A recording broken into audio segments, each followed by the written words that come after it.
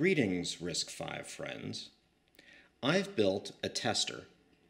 It uses an Adafruit FT232H board, which allows me to hook this up to USB and then send out GPIO or I2C or SPI or whatever I need.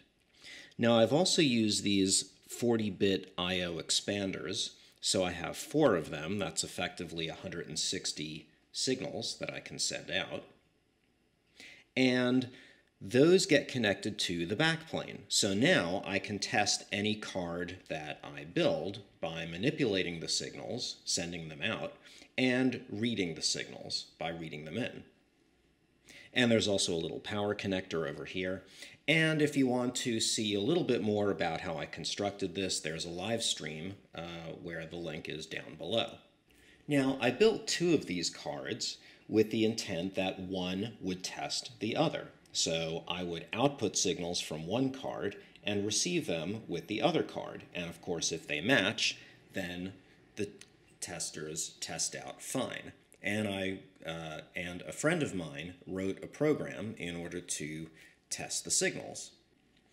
Now, each one of these FT232H boards is loaded with its own serial number, and there's a whole set of instructions that I wrote up on how to get this to actually work under Windows 10 and Python 3.6 with the latest version of the FTDI libraries and so on. But in any case, I've written on the board the serial number of which board I've got hooked up to which tester. HT is just the last 2 characters. There's actually 8 characters in the serial number.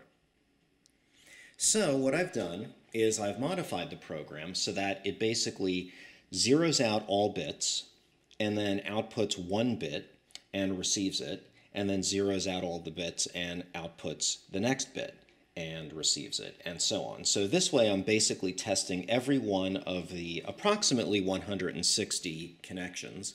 There are a few connections that don't map to the bus. And so let's run the program and see what happens. So as you can see, we're testing the bits. And each one of these is 1 chip. Oh, and we just got an error. So we're just going to, and we got another error. So we're just going to go through all of the signals on all of the chips.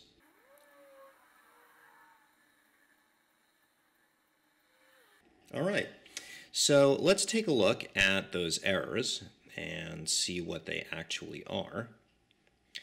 So what we're seeing is a failure, and this is what we expected. So for U2, so there are 5 ports of 8 bits each, and there are 4 chips. The 5 ports are labeled IO 0, 1, 2, 3, 4. So here what we see is that bit, let's see, 0, 1, 2, 3, 4 of IO 0 was set to 1. And yet we see bits 3 and 4 are received. So that's weird. And here is, let's see, the next case where we have IO 1, bit 6 being set, but nothing being received. Now, I think I can explain this failure. Here's a close-up of the chips, and you could see how finely spaced these pins are with respect to my finger. Now, when I originally soldered these in, unfortunately, what I didn't notice is that I had some solder bridges between some of the pins. Now, on most of the pins, consecutive bits correspond to consecutive pins. So it is a little suspicious that the error that we saw was for consecutive bits. Now, here's the output stage of a typical pin on this GPIO expander. It's basically a MOSFET on the top and a MOSFET on the bottom. And that's basically all there is to it. So the idea is that if you want to send out a 1, then this signal activates this transistor, and this signal basically deactivates this transistor on the bottom so that you get a path from positive to the output. And similarly, if you want to output a 0, you turn off the top transistor and you turn on the bottom transistor. And that allows current to flow that way. And that sends out a 0 signal. With a solder bridge, what happens is this. We have 2 consecutive pins, each with their own driver. And, unfortunately, their outputs are shorted.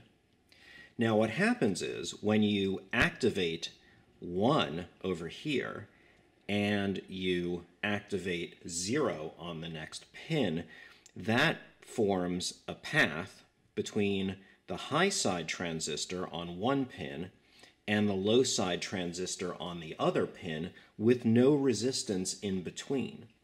Now these transistors have a maximum current capacity, and of course just connecting them like this will definitely exceed that current capacity, which would result in damaging one or the other or both of these transistors.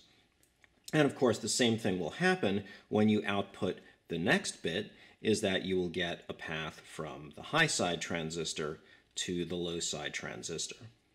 So it would seem that with a solder bridge, running the tests would cause one or all of these transistors to be damaged. Now here's the output again. And my theory as to what's happening is that we turn on the output. So we turn on the top transistor. Now, when we turn on the bottom transistor and turn off the top transistor of a damaged port, it's possible that this does not actually activate. So in fact what's happening is that this transistor is deactivating, but it's damaged so that it continues to conduct for a little while longer. And if you've seen my series on MOSFETs, you'll know that the gate actually forms sort of a capacitor with the MOSFET. And in order to turn the MOSFET on, you basically have to put charge into the capacitor until the transistor turns on. In order to turn the transistor off, you have to drain that capacitor.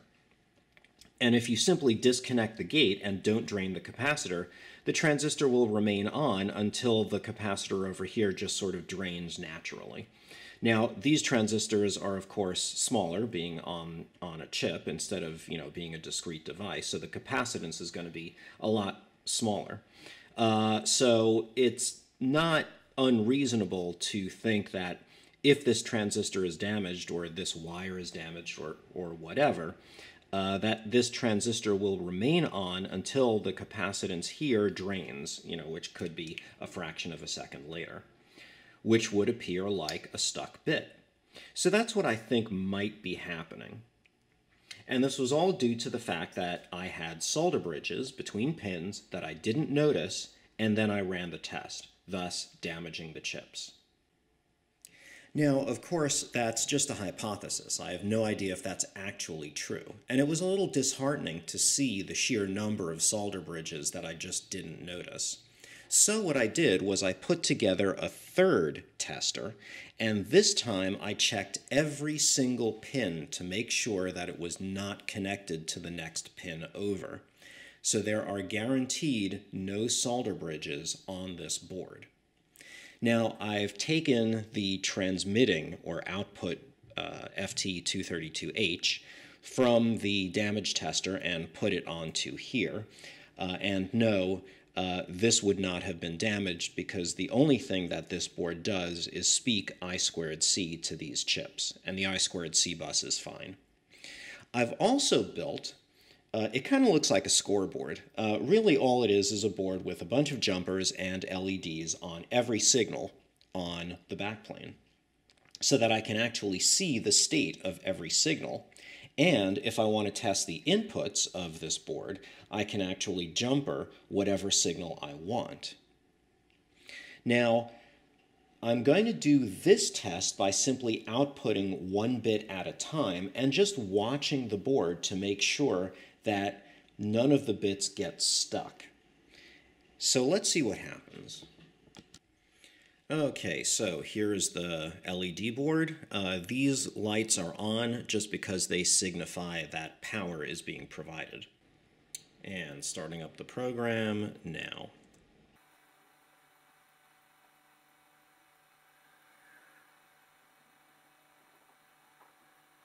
Okay, and that was it.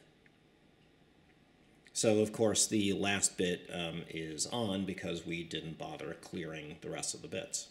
So this seems to be fine. Now let's go and grab the bad board, or what I hypothesize is the bad board, and see if we can actually see anything. Okay, so I have put in the bad board, or what I think is the bad board, and I'm only testing U2, and I'm only testing port 1, because that was IO 0, port 0, because that was IO 0, and that was the one that was displaying the problem. In addition, I'm having half a second per bit, so let's see what happens now.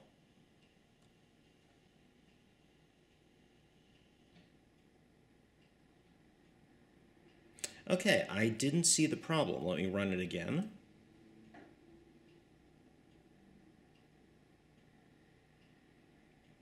Okay, and again, I still do not see two LEDs going off at the same time. Now, this may very well be because just the load of the LED alone is enough to sort of drain that faulty transistor.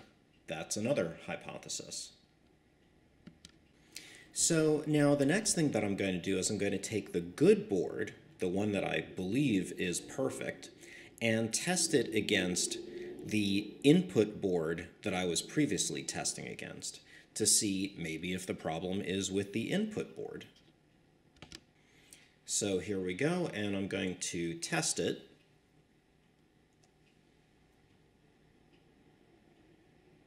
And looking for U2 specifically. Aha, we got a failure. Okay, this time the failure is with bit 7 of IO 0, where we did not receive anything.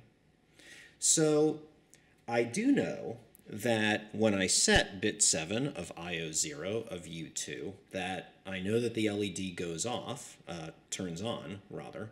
So maybe the problem is with this input board.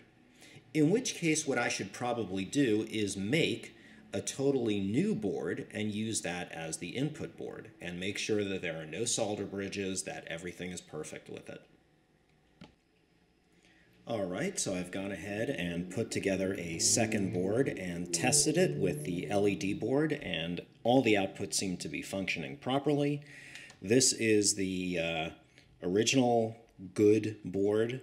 So now I have two good boards, at least in theory, and these are the hypothetical bad boards. So I'm going to set this up as the output, this up as the input, and see if we can get all of the bits to work.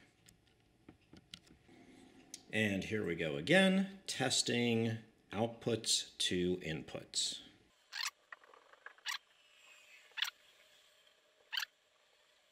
And U4 passes.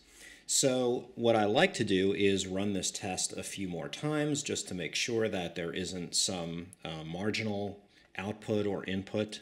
Okay, so I've tested that twice and it works fine. Now what I'm going to do is I'm going to swap the FT232 boards so that I swap outputs and inputs to make sure that the opposite direction is working.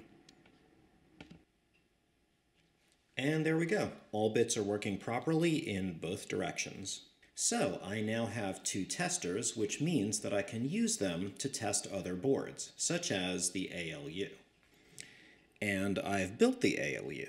The only thing that I haven't done is program the flash ROM chips, which will flash the ALU RAM. And the other thing is that we've learned that it's extremely important on these chips to make sure that all pins are not soldered together.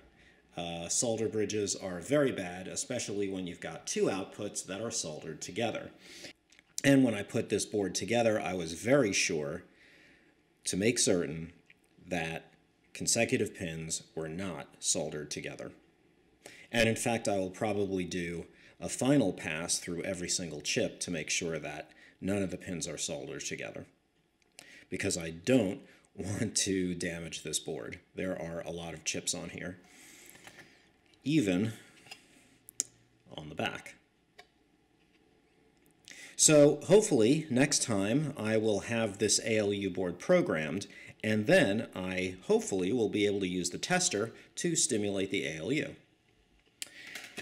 And it looks like this episode turned into an episode of Rob Tries to Fix a Thing.